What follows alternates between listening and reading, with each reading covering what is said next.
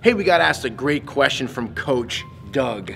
Sometimes my son will hit the ball amazing, and others he'll miss 3 or 4 times off of a tee. How does that happen, and how can you help me? Coach, good question.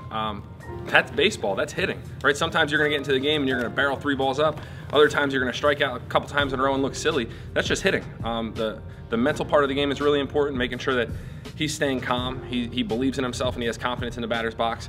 I saw it recently this fall. I was coaching and the third base coach was yelling something at the player. The dad was right behind the on-deck circle and he's yelling out to him, you know, get your hands back, get your foot down, turn your hips. And the kid was thinking like a robot. He couldn't even compete at that point. So it's just really important to simplify. If your kid takes a bad swing, we don't have to correct it right away. Let him take a few bad swings in a row and maybe feel it on his own, and then we can look back and say, hey, what'd you feel right there? Instead of do this, do this, do this, do this, almost like we're playing a video game. And again, just really simplifying it, building the kid's confidence, making him or her believe in themselves, and you know, get past the 3 misses in a row, because that's gonna happen. That's good. Cool. If you enjoyed this video and want to see more like this, visit our website at www.dominatethediamond.com.